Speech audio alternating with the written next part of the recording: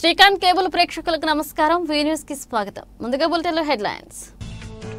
మే 9న ప్రతిష్టాత్మకంగా జగనన్నకు చెబుదాం కార్యక్రమాన్ని ప్రారంభిస్తున్నట్లు వెల్లడించిన సీఎం వైఎస్ జగన్మోహన్ రెడ్డి. స్పందనకు మరింత మెరుగైన రూపమే జగనన్నకు చెబుదాం కార్యక్రమాన్ని వెల్లడించిన సీఎం. క్రికెట్ బెట్టింగ్ వ్యవహారంలో కిడ్నాప్ చేసిన నిందితులను అరెస్ట్ చేసిన జిల్లా పోలీసులు. మరో 2 నిందితులు పరారీలో ఉన్నట్లు వెల్లడించిన ఒంగోలు డీఎస్పీ నాగరాజు.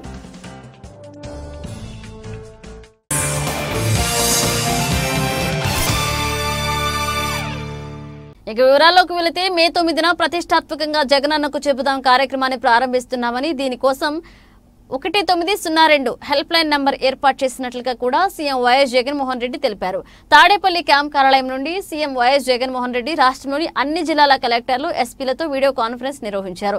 జగనన్నకు చెబుదాం కార్యక్రమంపై ఇప్పటికే పలుమార్లు సమీక్షలు చేశామని సీఎం అన్నారు. మనం ఇప్పటికే స్పందన నిర్వహిస్తున్నామని, స్పందనకు మరింత మెరుగైన రూపమే జగనన్నకు చెబుదాం కార్యక్రమం రూపొందించినట్లు తెలిపారు. నాణ్యమైన సేవలను ప్రజలకు అందించడమే జగనన్నకు చెబుదాం కార్యక్రమానికి ముఖ్య ఉద్దేశమన్నారు.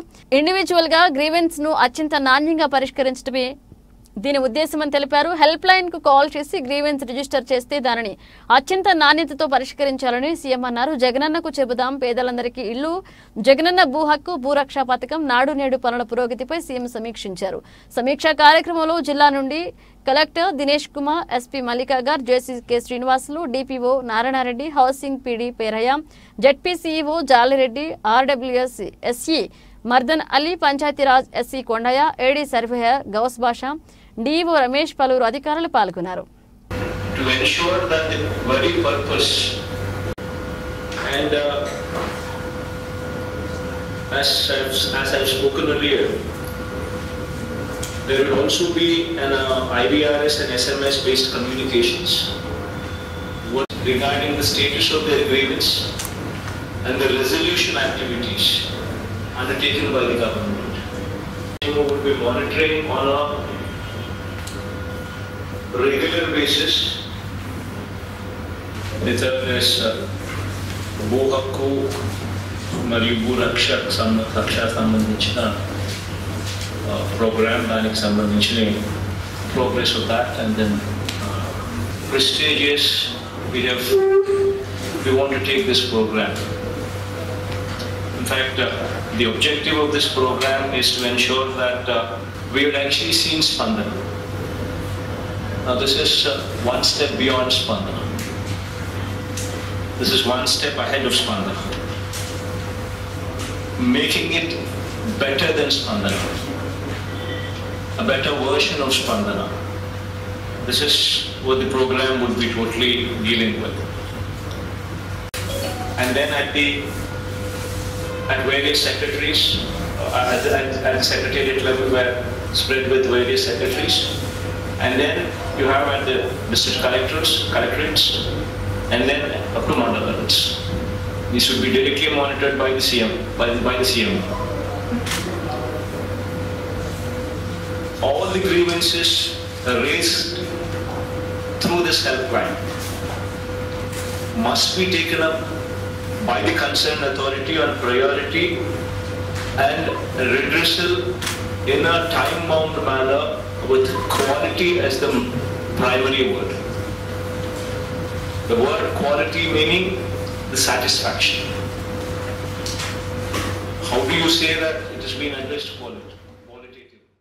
బెట్టింగ్ కు సంబంధించి డబ్బు చెల్లించినందుకు యువకుడిని కిడ్నాప్ చేసిన 4గురిని పోలీసులు అరెస్ట్ చేశారు. మరో 2 పరారీలో ఉన్నట్లుగా కూడా ఒంగోలు డీఎస్పీ నాగరాజు తెలిపారు. డీఎస్పీ కార్యాలయంలో జరిగిన మీడియా సమావేశంలో డీఎస్పీ వివరాలు వెల్లడించారు. స్థానిక 60 అడుగుల రోడ్డులో రియాజ్ బిర్యానీ పాయింట్ నిర్వహిస్తున్న రియాజ్ వద్ద సత్యనారాయణపురం 3వ లైన్లో నివాసం ఉండే అయ్యప్ప క్రికెట్ బెట్టింగ్ వేసి 38,000 బాకీ పడ్డాడు. ఈ నెల 21 వరకు అయ్యప్ప డబ్బులు ఇవ్వలేదు. అదే రోజు మధ్యాహ్నం స్థానిక వివిఆర్ స్కూల్ వద్ద అయ్యప్ప క్రికెట్ చూస్తుండగా రియాజ్, కరీమా బాషా, మౌలాలి, సల్మాన్, నాగరాజు, వినోద్ వెళ్లి ఆటోలో అయ్యప్పను ఎక్కించుకుని పాపకాలానికి తీసుకువెళ్లారు. అక్కడ అయ్యప్పను బంధించి కొడుతూ వీడియో కాల్ ద్వారా అయ్యప్ప తల్లికి చూపించారు. మీ కుమారుడు డబ్బులు ఇవ్వాలని, అవి ఇచ్చే వరకు వదిలిపెట్టమంటూ హెచ్చరించారు. అనంతరం అయ్యప్ప అక్కడి నుంచి తప్పించుకుని వచ్చారు. ఈ మేరకు తాలూకా పోలీస్ స్టేషన్లో అయ్యప్ప తల్లి ఫిర్యాదు చేశారు. కేసు నమోదు చేసిన తాలూకా పోలీసులు రియాజ్, కరీమా బాషా, మౌలాలి, సల్మాన్లను అరెస్ట్ చేశామని, నాగార్జున, వినోద్ పరారీలో ఉన్నారంటూ కూడా డీఎస్పీ తెలిపారు. సమావేశంలో తాలూకా సీఐ రాంబాబు ఉన్నారు.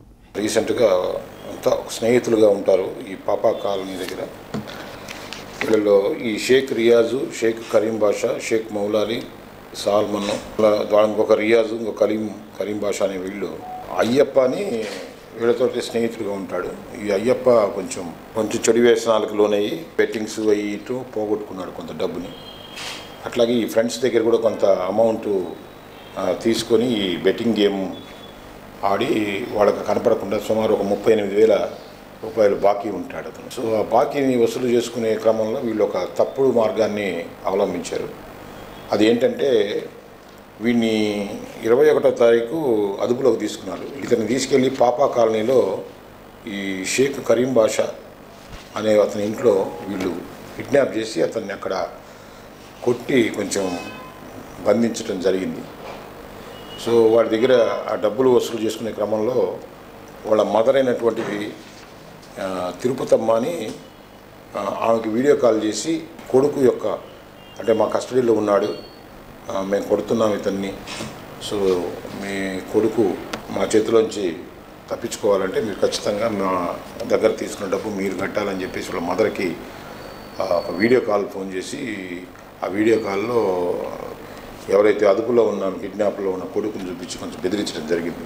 ఆ తర్వాత మళ్ళీ వాళ్ళు కలవకపోయేసరికి కొడుకు ఏమైపోయాడో అసలు ఉన్నాడా లేడని ఒక భయంతో సో ఆమె పోలీస్ స్టేషన్కి వచ్చి రిపోర్ట్ ఇవ్వడం జరిగింది. ఈ కేసుని కిడ్నాపింగు, రాంగ్ఫుల్ డిటెన్షను, తర్వాత వాలంటరీ కాజింగ్ హర్ట్ ఈ కేసుల కింద కేసు నమోదు చేసి సదరు విషయాన్ని మా ఎస్పీ గారు అయినటువంటి మల్లికా గర్గ్ గారికి తెలియజేయగా ఈ హీనియస్ క్రైమ్ దీని మీద సపరేట్గా ఇన్వెస్టిగేషన్ చేయమని చెప్పడం జరిగింది. ఆ ఆదేశాల మేరకు టీమ్స్గా తయారు చేసి మన తాలూకా సిఐ రాంబాబు మరియు వాళ్ళ టీము సో దీంట్లో గట్టిగా పరిశోధన చేసి ఈ ముద్దాయినటువంటి షేక్ రియాజు, కరీం బాషా, మౌలాలి, ఈ సల్మాన్లను అరెస్ట్ చేసి అట్లాగే ఈ విక్టిమ్ అతన్ని కూడా రెస్క్యూ చేసి వాళ్ళ దగ్గర నుంచి ఈ కేసులో అతను కాపాడటం జరిగింది. సో ఎస్పీ గారి తరఫున నుంచి అందరికీ కూడా రాంబాబు అనే టీంకి నేను కంగ్రాచులేషన్స్ చెప్తున్నాను. అట్లాగే ఈ కేసులో ఒక నిండు ప్రాణం చిత్రహింసలకు గురి కాకుండా టైంలా కాపాడి అతన్ని ఎవరైతే అయ్యప్ప అనే అతను ఉన్నాడో అతన్ని క్షేమంగా వాళ్ళ కుటుంబానికి చేర్చినట్టు అందరికి కూడా నేను శుభాకాంక్షలు తెలియజేస్తున్నాను. సో ఈ కేసులో పనిచేసినందరికీ కూడా ఎస్పీ గారి తరఫు నుంచి నేను అప్రిషియేషన్.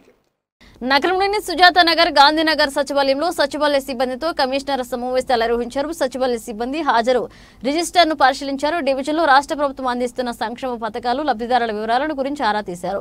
అర్హులైన ప్రతి ఒక్కరికి సంక్షేమ పథకాలు అందించే విధంగా సచివాలయ సిబ్బంది చర్యలు చేపట్టాలని ఆదేశించారు. త్వరలోనే గడప గడపకు మన ప్రభుత్వ కార్యక్రమాన్ని ఎమ్మెల్యే శ్రీనివాసరెడ్డి నిర్వహిస్తారని, ప్రజలకు ఎలాంటి సమస్యలు లేకుండా చూసుకోవాల్సిన బాధ్యత సచివాలయ సిబ్బందిపై ఉందన్నారు.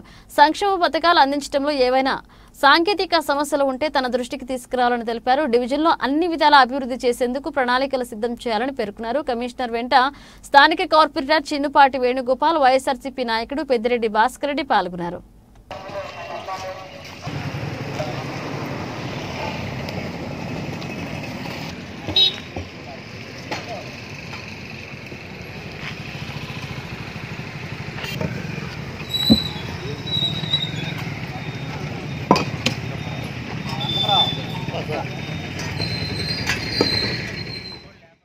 ప్రకాశం జిల్లా న్యాయవాద సంఘ ఎన్నికల శాంత వాతావరణంలో ప్రారంభమయ్యాయి. ఒంగోలులోని జిల్లా కోర్టు ఆవరణంలోని బార్ అసోసియేషన్ కార్యాలయం నందు జరిగిన ఎన్నికలలో జిల్లా వ్యాప్తంగా ఉన్న న్యాయవాదులు తమ ఓటు హక్కును వినియోగించుకున్నారు.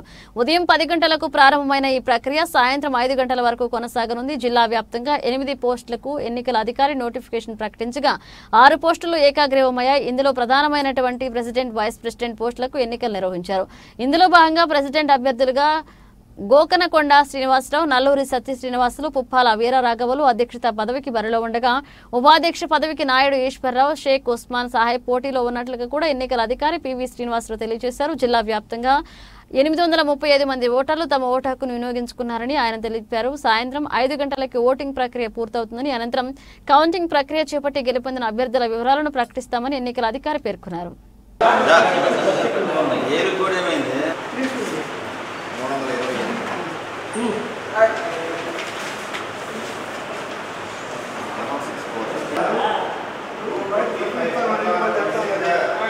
పేమెంట్ కన్ఫర్మ్ చేయలేదు.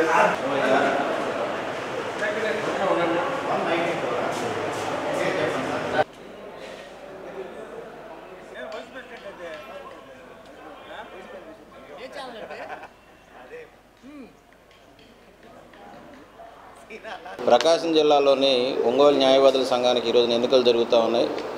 మొత్తం 8 పోస్టులకు గాను 6 పోస్టులు ఏకగ్రీవంగా జరిగినాయి. ప్రెసిడెంట్, వైస్ ప్రెసిడెంట్ మాత్రమే ఈ రోజున ఎన్నికలు అనేటువంటివి జరుగుతూ ఉన్నాయి. ప్రెసిడెంట్ అభ్యర్థులుగా ఓకనకొండ శ్రీనివాసరావు, నల్లూరి సత్య శ్రీనివాసులు, కుప్పాల వీర్రాఘవులు అనేటువంటి వారు పోటీ చేసి ఉన్నారు. వాళ్ళు ఇప్పుడు ఎలక్షన్లో వాళ్ళ భవితవ్యాన్ని తేలబోతుంది. సాయంత్రం 5 గంటల వరకు పోలింగ్ అనేటువంటి జరుగుతుంది. 5 గంటల తర్వాత అంటే 6 గంటల దగ్గర నుంచి కౌంటింగ్ ప్రక్రియ అనేటువంటి స్టార్ట్ అవుతూ ఉంది. కౌంటింగ్ ప్రక్రియ అయిపోవడమే ఈ రోజున ఎన్నికల ఫలితాలు అనేటువంటి వెలువడించడం జరుగుతుంది. వైస్ ప్రెసిడెంట్గా షేక్ ఉస్మాన్ సాహెబ్, నాయుడు ఈశ్వరరావు అనేటువంటి వాళ్ళు కంటెస్ట్లో ఉన్నారు. ఈ రోజున జరిగేటువంటి ఎన్నికలకు గాను PV Srinivas Gupta, KR తిమోతిపాల్, బతిపూడి Srinivasarao, Sheikh Sandani, DSK చక్రవర్తి అనేటువంటి వాళ్ళని ఎన్నికల అధికారులుగా మేము ఎన్నికల అధికారులుగా ఈరోజు ఎన్నికలు జరగడం జరుగుతుంది. కాబట్టి న్యాయవాదులందరూ తమ ఓటు హక్కును వినియోగించుకుంటారని సాయంత్రం 5 గంటల లోపల భావిస్తూ ఉన్నాం. మొత్తం 835 మంది ఓటర్లు ఉన్నారండి.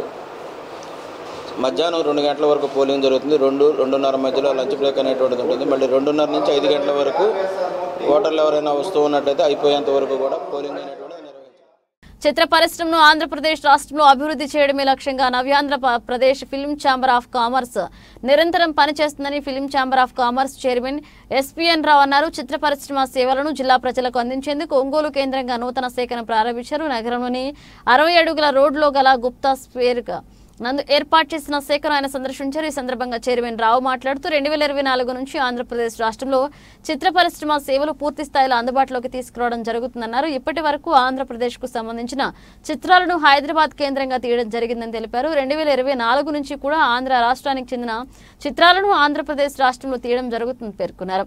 ఆంధ్రప్రదేశ్ రాష్ట్రంలో ఇప్పటి వరకు విశాఖపట్నం, విజయవాడ, తిరుపతి నగరాల నందు శాఖల ఉండగా నేడు ఒంగోలు కేంద్రంగా నూతన శాఖను ప్రారంభించడం సంతోషదాయకమని హర్షం వ్యక్తం చేశారు. రాష్ట్ర ప్రభుత్వ ఆదేశాల మేరకు ఏపీకి చెందిన చిత్రాలను ఇక్కడే షూటింగ్ చేపట్టాలని పేర్కొన్నారు. ఆంధ్రాకి చెందిన సినీ రిజిస్ట్రేషన్ ప్రక్రియను ఇక నుంచి ఏపీలోనే ఉంటాయన్నారు. జిల్లాల్లో చిత్ర పరిశ్రమను అభివృద్ధి చేసేలా తగు ప్రణాళికలు రూపొందిస్తున్నట్లు కూడా జిల్లా అధ్యక్షులు నేలపాటి ప్రసాద్ బాబు తెలియజేశారు. ఈ కార్యక్రమంలో కొల్లా రఘుబాబు, ఈదుపల్లి శివ, నయనాల ప్రసాద్ తో పాటు పలువురు పాల్గొన్నారు.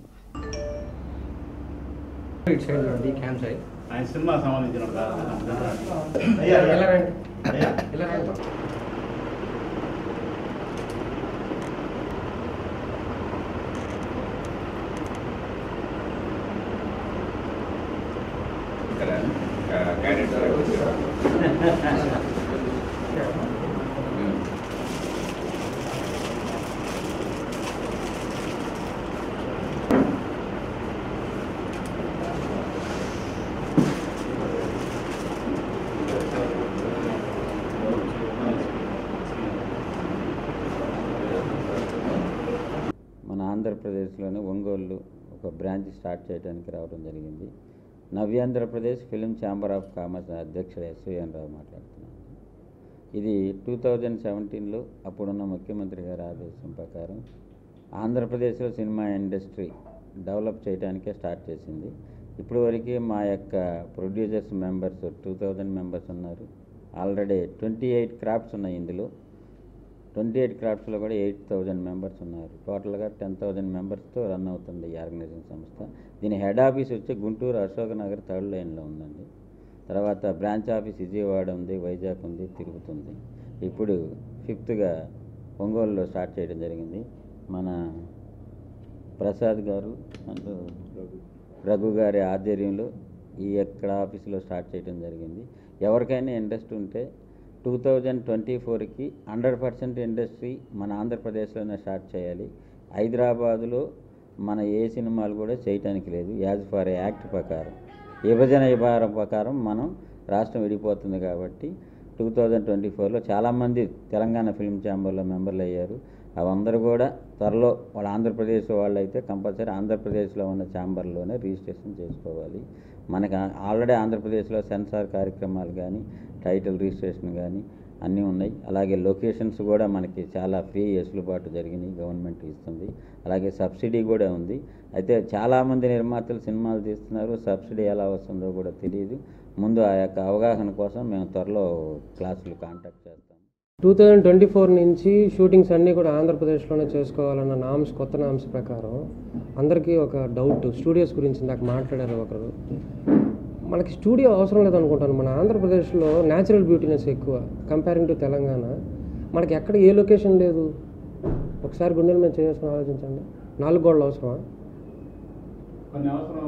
అవసరమైన వాటికి ఇప్పటికి ప్రజెంట్ వైజాగ్లో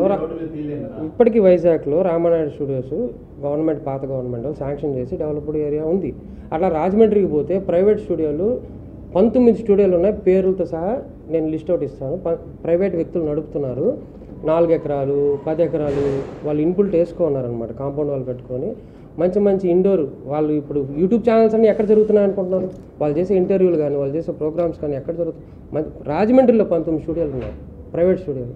నేను అక్కడికి వెళ్ళి ఒక స్టూడియోలో పార్టిసిపేట్ చేసి వచ్చాను. నేను మన నెల్లూరులో ఉన్నాయి, తడలో డెవలప్ చేస్తున్నారు. అలాగే మనందరం కూడా ఈ ఆఫీస్ ఏదో ఓపెన్ చేసుకున్నాము, ఇక్కడ కూర్చున్నాము, ఒక టేబుల్ వేసుకున్నాము, ఒక పేరు ఇచ్చారు, ఒక టైటిల్ ఇచ్చారని కాకుండా మీరు అందరూ కూడా ఎక్కడ కళాకారుల పరంగా కావచ్చు, ఈ సినిమా మీద ఉన్నటువంటి ఇంట్రెస్ట్తో వచ్చేటి వాళ్ళు కూడా మీరు కూడా ముందుకు వచ్చి ఒక ల్యాండ్స్ డెవలప్ చేసుకోవడం, స్టూడియోలు డెవలప్ చేసుకోవడం, అరే మన రాష్ట్రంలో మన సినిమాలు మనం తీయాలి అనే ఒక విధితో రండి, ముందుకు రండి. మీరు కూడా మన ఒంగోలులో కూడా ఒక స్టూడియో డెవలప్ చేద్దాం అందరం కలిసి. రాబోయేటువంటి వాళ్ళు మిగిలిన జిల్లాల వాళ్ళకి, పక్క రాష్ట్రం వాళ్ళని మనం ఇన్వైట్ చేద్దాం. ఇక్కడ బోల్డెన్ లొకేషన్స్ ఉన్నాయి, రండి ఇక్కడ చేసుకుందాం అని చెప్పి వాళ్ళని ఇన్వైట్ చేసే రోజులు త్వరలో వస్తాయి.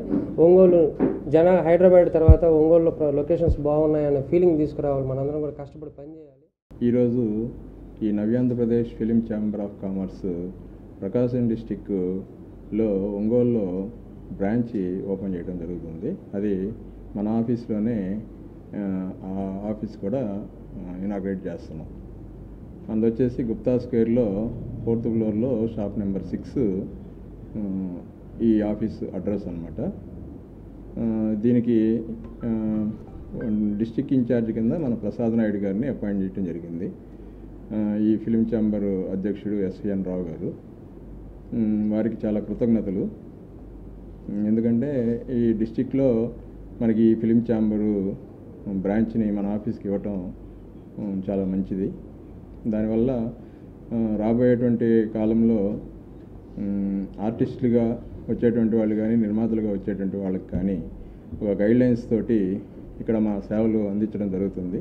డిస్ట్రిక్ట్ సంబంధించినటువంటి ఆఫీస్ ఉండటం వల్ల, ఒంగోలులో ఉండటం వల్ల ఈ అన్ని ఆఫీసుల్ని కోరిలేట్ చేసుకుంటూ మనకి మెయిన్ ఫిలిం ఛాంబర్కి వాళ్ళకి కావాల్సినటువంటి ఏర్పాట్లన్నీ చేయడం జరుగుతుంది. ప్రముఖ ప్రసిద్ధి పుణ్యక్షేత్రమైన అరుణాచలంకు ప్రకాశం జిల్లా రీజియన్ పరిధిలోని అన్ని ఆర్టీసీ డిపోలలో నుంచి ప్రత్యేక బస్సులు ఉన్నట్లుగా కూడా జిల్లా రీజనల్ మేనేజర్ బి సుధాకర్ తెలియజేశారు. ఒంగోలులోని ఆర్టీసీ రీజియన్ కార్యాలయంలో ఏర్పాటు చేసిన పాత్రికేయుల సమావేశంలో కరపత్రాన్ని ఆవిష్కరించి వివరాలను వెల్లడించారు. ఈ సందర్భంగా ఆర్ఎం సుధాకర్ మాట్లాడుతూ గత సంవత్సరం కార్తీక మాసాన్ని పర్వదినాన్ని పురస్కరించుకుని అరుణాచలంకు ప్రత్యేక బస్సులు నడపడం జరిగిందన్నారు. తమిళనాడులోని ప్రసిద్ధి చెందిన అరుణాచలంలో ప్రతి పౌర్ణమి నాడు జరిగే గిరి ప్రదక్షిణ కార్యక్రమం అధిక ప్రాధాన్యత సంతరించుకోవడంతో ప్రతి నెలలో జరిగే పౌర్ణమి నాడు ప్రకాశం జిల్లా రీజియన్ పరిధిలోని ఆర్టీసీ డిపోల నుండి అరుణాచలంకు ప్రత్యేక బస్సులను నడపడం జరుగుతుందని తెలిపారు. 2 రోజుల పాటు అరుణాచల యాత్ర ఉంటుందని, టికెట్ ధర ఒంగోలు నుండి 2000 రూపాయలుగా నిర్ణయించడం జరిగిందన్నారు. జిల్లాలోని ప్రయాణికులందరూ కూడా ఈ అవకాశాన్ని సద్వినియోగం చేసుకోవాలని కోరారు. ఈ కార్యక్రమంలో రీజియన్ పరిధిలోని అన్ని డిపో మేనేజర్లు పాల్గొన్నారు. గడిచిన నవంబర్ నెలలో కార్తీక మాసం సందర్భంగా అరుణాచలానికి బస్సులు తిప్పడం అనేది ప్రారంభించడం జరిగింది. సో ఆ నెలలో సుమారుగా 7 బస్సులు ఈ జిల్లా నుంచి పంపించాం. అదేవిధంగా అక్కడ జరిగేటువంటి గిరి ప్రదక్షిణ ప్రతి నెల ఒక రోజు ఉంటుంది. అది పర్టికులర్గా పౌర్ణమి రోజున గిరి ప్రదక్షిణ బాగా ప్రాచుర్యం పొందింది. సో ఎక్కడెక్కడి నుంచో ప్రయాణికులు పొరుగు రాష్ట్రమైన తమిళనాడులో ఉన్నటువంటి అరుణాచలానికి వెళ్తూ గమనించాం. సో ఈ ప్రతి పౌర్ణమికి కూడా ఈ జిల్లా నుంచి కూడా ఒక బస్సుని, అంటే ప్రతి డిపో నుంచి ఒక బస్సు నడపాలనేటువంటిది మా ఉద్దేశం. So last month Markapuram depot నుంచి ఒక బస్సు వెళ్ళింది. ఈసారి ఒంగోలు డిపో నుంచి ఆన్లైన్ రిజర్వేషన్తో పాటు బస్సుని సూపర్ లగ్జరీ బస్సు ఏర్పాటు చేస్తున్నాం. అలాగే అంతకన్నా పై స్థాయి ఏసీ బస్సు కావాలన్నా కూడా ఏర్పాటు చేయడానికి సిద్ధంగా ఉన్నాం. అయితే ఒక్కోసారి తగినంత మంది లేని పక్షంలో కూడా ఒక ప్రాంతం నుంచి డైరెక్ట్గా ఒక 30 మంది దాకా ఉంటే కూడా డైరెక్ట్గా ఆ ప్రాంతం నుంచే బస్సు నడిపేందుకు ఏర్పాట్లు చేయగలం. కాకపోతే చిన్న చిన్న గ్రూపులుగా బయలుదేరే వాళ్ళకి కామన్గా ఒక పాయింట్ లైక్ ఒంగోలు నుంచి బస్సుని నడపడానికి ఆలోచిస్తున్నాం. ఒకవేళ అన్ని చోట్ల నుంచి సాధ్యం కాని పక్షంలో దీనికి చాలా ప్రజాదరణ ఉంది. ఈ పిలిగ్రమ్కి ప్రత్యేకించి ఒక ప్యాకేజ్ అన్నాక చాలా అన్ని విషయాలు కూడా ముఖ్యంగా ఎక్కడెక్కడ బస్సు ఆగుతుంది, ఎక్కడెక్కడ దర్శనాలు చేసుకోవచ్చు, ఎక్కడెక్కడ మనం అంటే ఆ టెంపుల్ అయిపోయినాక మనకి ఆ కార్యక్రమం పూర్తయిన తర్వాత మళ్ళీ వాళ్ళందరినీ పికప్ చేసుకొని మార్గ మధ్యంలో ఉన్నటువంటి ముఖ్యమైన పిలిగ్రమ్ సెంటర్స్ లైక్ కాణిపాకం, అలాగే గోల్డెన్ టెంపుల్ ఇట్లాంటివి కూడా కవర్ చేసుకొని వచ్చే విధంగా ప్లాన్ చేస్తున్నాం. అదేవిధంగా పిలిగ్రమ్స్ తాలూకా కోరిక మేరకు ఇంకేదన్నా ఉన్నా కూడా అది కూడా ఈ పిలిగ్రమ్ సర్క్యూట్లో కనెక్ట్ చేస్తాం. సో ఇది అందరికీ అనువుగా ఉంటుంది. మనం విడిగా వెళ్ళాలంటే చాలా శ్రమకు వచ్చి బస్సులు మారుతూ వెళ్ళాల్సి వస్తుంది. సో ఈ రిజర్వేషన్ ఫెసిలిటీ ఉంటుంది. పైగా మన ప్రాంతీయులందరితో కలిసి వెళ్ళటం జరుగుతుంది ఒక ప్రాంతం నుంచి. సో ఒకరికి ఒకరు తోడుగా ఉంటారు కాబట్టి ఇది ప్యాకేజ్ టూర్ ఎప్పుడైనా కూడా మనం ఒక గ్రూప్గా వెళ్తాం. సో అందరికీ ఒకరికొకరు తోడుగా ఉండి ఒకే ప్రాంతం వాళ్ళు ఉంటారు. సో అది కూడా వాళ్ళకి కలిసి వచ్చే అంశం కాబట్టి ఈ ప్రయత్నం ఇక నుంచి ప్రతి నెల కూడా మేము ఏర్పాటు చేయటం జరుగుతుంది. ఆదరణ ఉన్న కొద్దీ ఇంకా అవసరమైతే కూడా బస్సులు కూడా పెంచే ఉద్దేశంతో ఉన్నాం. ప్రకాశం జిల్లా ప్రయాణికులకి, అలాగే పట్టణ ప్రాంతంలో ఉన్నటువంటి ఈ ఒంగోలు పట్టణ ప్రాంతంలో ఉన్న ప్రయాణికులకి నా విజ్ఞప్తి ఏంటంటే ఈ అవకాశాన్ని సద్వినియోగం చేసుకోండి.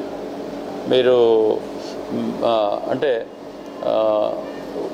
ఇది కొత్తగా మేము కార్తీక మాసం నుంచి ఏర్పాటు చేస్తాం.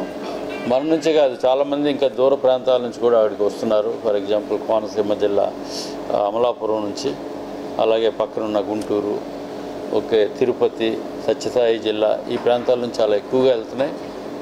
ఇటీవలి కాలంలో బాగా ప్రజాదరణ పొందుతున్నటువంటి కార్యక్రమం, దైవ కార్యక్రమం, భక్తులకి ఇది మంచి అవకాశంగా తీసుకొని దీన్ని ఉపయోగించుకుంటారని కోరుతూ, దీనిలో టికెట్ కాస్ట్ ఒంగోలు నుంచి 2000 రూపాయలు నిర్ణయించడం జరిగింది. అంటే ఇంకా ఇక్కడ దాటి వెళ్ళే కొద్దీ కొంచెం వెనక్కి వెళ్తే కొంచెం పెరుగుతాయి. ఇప్పుడు ఇక్కడ మార్కాపురంలో మరి కొద్దిగా మాత్రం ఆ డిఫరెన్స్ ఉంటుంది. బట్ ఇక్కడ నుంచి అయితే 2000 రూపీస్ ఫిక్స్ చేయడం జరిగింది. వచ్చే విద్యా సంవత్సరం పాఠశాలలు తెరిచే నాటికి విద్యార్థులకు అవసరమైన అన్ని పాఠ్యపుస్తకాలను పంపిణీ చేయనున్నట్లుగా ఒంగోలులోని ప్రభుత్వ పాఠ్యపుస్తకాల గోదాము మేనేజర్ వైవి శివాజీ తెలిపారు. పాఠ్యపుస్తకాల పంపిణీ గురించి గోదాము మేనేజర్ శివాజీ మాట్లాడుతూ ఉమ్మడి ప్రకాశం జిల్లాలోని 56 మండలాల పరిధిలో ఉన్న దాదాపు 4000 పైచిలకు ప్రభుత్వ ఎయిడెడ్ కస్తూరిబా పాఠశాలల గురుకులాలలో చదువుతున్న విద్యార్థులకు అవసరమైన అన్ని పాఠ్యపుస్తకాలు ఇప్పటికే జిల్లాకు అందాయన్నారు. నేటి నుంచి వాటిని మండల కేంద్రాలకు ఆర్టీసీ బస్సుల ద్వారా పంపిణీ చేయనున్నామన్నారు. జిల్లాకు దాదాపు 28 లక్షల పాఠ్యపుస్తకాలు అవసరమని, ఇప్పటి వరకు 15 లక్షల పాఠ్యపుస్తకాలు వచ్చాయని, మరొక వారం రోజుల్లో మిగిలిన పుస్తకాలు వస్తాయని చెప్పారు. పాఠ్యపుస్తకాల పంపిణీ సమన్వయకర్త డి వెంకారెడ్డి మాట్లాడుతూ మండల విద్యాశాఖ అధికారులు, ఆర్టీసీ అధికారులు, పాఠశాలల ప్రధాన ఉపాధ్యాయులతో సమన్వయం చేసుకుంటూ పాఠ్యపుస్తకాలను పంపిణీ చేస్తున్నామన్నారు. పాఠశాలలు తెరిచే నాటికి విద్యార్థులకు అవసరమైన అన్ని పాఠ్యపుస్తకాలను వారికి అందిస్తామన్నారు. తొలి విడతగా కంబం, అర్ధవీడు మండలాలకు 42,000 పాఠ్యపుస్తకాలను పంపిణీ చేయడం జరిగిందన్నారు.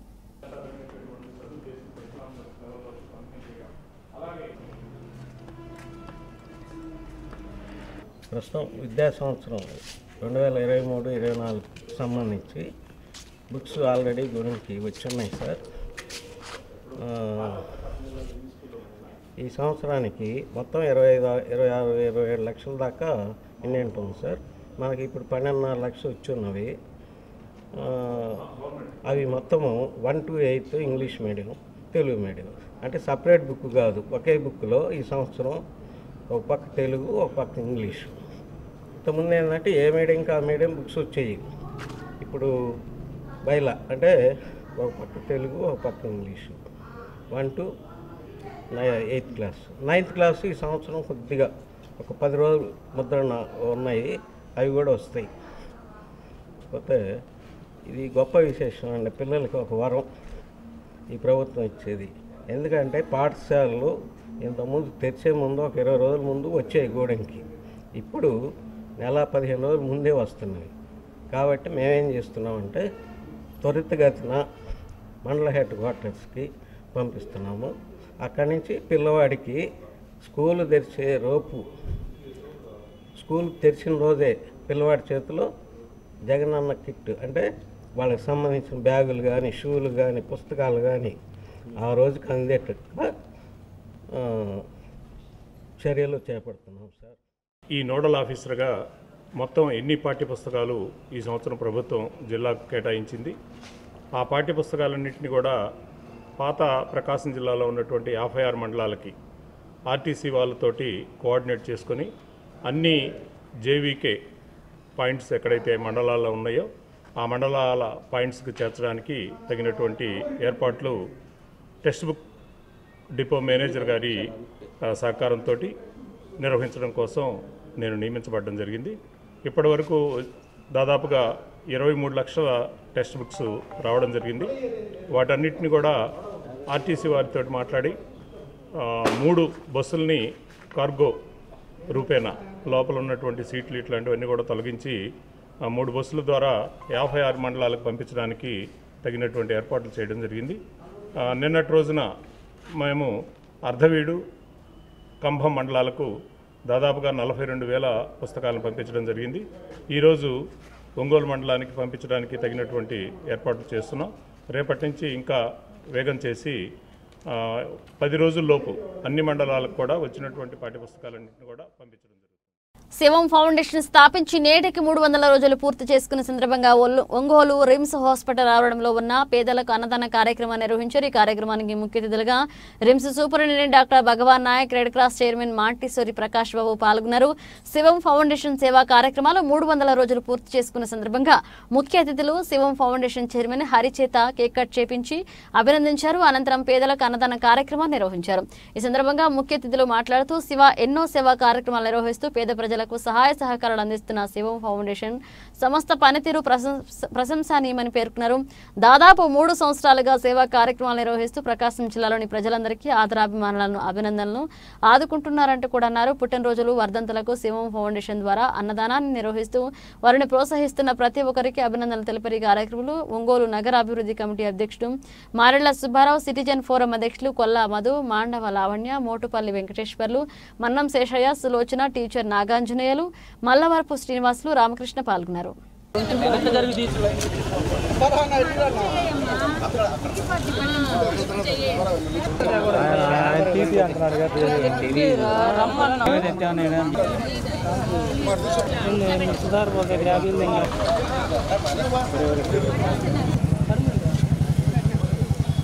ఈరోజు నాకు చాలా ఆనందంగా ఉంది.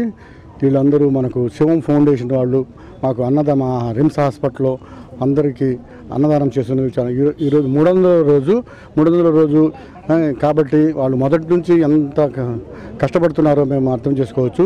మాకు పేదలు వస్తుంటారు హాస్పిటల్కి అంతా, కాబట్టి వాళ్ళు అన్నం లేక చాలా బాధపడుతుంటారు. వాళ్ళకి మనం అన్నం దానం చేస్తే మనకు జీవితాంతం రుణపడి ఉంటారు అని మనకు ఆశీర్వదిస్తారు కూడా. అన్నదానం అనేది చాలా మంచిదండి. అందరూ దీన్ని మనం కూడా వాళ్ళని చూసి శివం ఫౌండేషన్ చూసి మనం కూడా ముందుకు రావాలి, అన్నదానం చేయాలి. కాబట్టి పూర్ పేషెంట్లకి నిత్య అన్నదానం చేస్తున్నారు శివం ఫౌండేషన్, వాళ్ళకి నా అభినందనలు. ఎందుకంటే ఇలాంటి కార్యక్రమం 300 రోజు అంటే అది అంత ఈజీ కాదు. 100 రోజు, 200 రోజు, 300 రోజు అందరికీ రోజు ఏం కావాలంటే పూర్ణ అందరినీ పిలిపించేసేసి వాళ్ళకి ఫుడ్ పెడుతున్నారు, అన్నం పెడుతున్నారు. అన్నదానం అనేది చాలా మంచిదని అంటారు. అన్నదానం చేస్తే మనకు కూడా మంచిగా జరుగుతుంది. కాబట్టి శివం ఫౌండేషన్ ఇంకా ప్రతిరోజు ఇలానే చేయాలని మనస్ఫూర్తిగా కోరుకుంటున్నాను. ఫౌండేషన్ ఆధ్వర్యంలో నిత్య అన్నదాన పథకం కింద ఈరోజు 300 రోజులు చేరుకుంది నిత్య అన్నదాన పథకం. ఇది రిమ్స్ హాస్పిటల్లో ఈ పేదలకు వాళ్ళకి లోపల పేషెంట్స్ యొక్క అటెండెంట్స్కి ఈ భోజనం ఏర్పాటు చేయడం అనేది చాలా గొప్ప విషయం. ఎందుకంటే ఈ చాలా నిరుపేదలు వస్తున్నారు, వాళ్ళ పని మానుకొని ఇక్కడికి వాళ్ళ రోగస్తులు పక్కన నుంచోవాలంటే వాళ్ళకి భోజనం ఖర్చు అవి భరించలేనటువంటి పరిస్థితి. అటువంటి పరిస్థితి ఉన్న వాళ్ళకి ఆదుకుంటూ ఈ శివం ఫౌండేషను అనేక మంది పెద్దల ఒక సహకారంతో ఈ యొక్క కార్యక్రమాన్ని నిర్వహిస్తున్నందుకు దాన్ని నిర్వహిస్తున్న అందరికీ కూడా ముఖ్యంగా శ్రీహరి గారికి వారి తోటి మిత్రులందరికీ కూడా అభినందన తెలియజేస్తున్నాం. ఈ శివం ఫౌండేషన్ చేసేటటువంటి ఈ చక్కటి కార్యక్రమాన్ని స్ఫూర్తిగా తీసుకొని ఇటీవల మా రెడ్ క్రాస్ వాళ్ళు ఇక్కడ మన రిమ్స్ క్యాంపస్లో ఉన్నటువంటి ఈ షార్ట్ షెల్టర్ హోమ్ ఒకటి ఉంది. ఇక్కడ ఆ హోమ్ని మా రెడ్ క్రాస్కి కలెక్టర్ గారు అలాట్ చేయడం జరిగింది. ఆ హోమ్ని కూడా మేము ఈ శివం ఫౌండేషన్ వారి సహకారంతో వాళ్ళకే అప్పచెప్తాం. ఆకలితో ఇబ్బంది పడుతున్న పేదల కోసం రోడ్ల వెంబడి తిరిగే యాచకుల కోసం అన్నదానం ప్రారంభించాలని శివం ఫౌండేషన్ ద్వారా గత 300 రోజుల క్రితం అన్నదానం స్టార్ట్ చేయడం జరిగింది. ఈ అన్నదానం మొబైల్ వ్యాన్ ద్వారా పట్టణ పరిధిలో ఉన్న యాచకులకు అదేవిధంగా భిక్షగాళ్లకు ప్రతిరోజు 300 మందికి అన్నదానం చేస్తున్నాము. రిమ్స్ హాస్పిటల్లోని పేషెంట్ తాలూకా బంధువులకు కూడా అన్నదానం ప్రతిరోజు నిర్వహిస్తున్నాము. ఈరోజు 300 రోజుల కార్యక్రమానికి శివం ఫౌండేషన్ తరఫున జరుగుతున్న ఈ కార్యక్రమానికి రిమ్స్ సూపరింటెండెంట్ గారు రావడం మాకు చాలా ఆనందించే విషయం. అదేవిధంగా ప్రకాష్ గారు రెడ్ క్రాస్ అధ్యక్షుల గారికి కృతజ్ఞతలు తెలియజేస్తా ఉన్నాం. ఇవి బులెటిన్లోని విశేషాలు. తిరిగి మరో బులెటిన్లో కలుసుకుందాం. అప్పటి వరకు కీప్ వాచింగ్ శ్రీకాంత్ కేబుల్.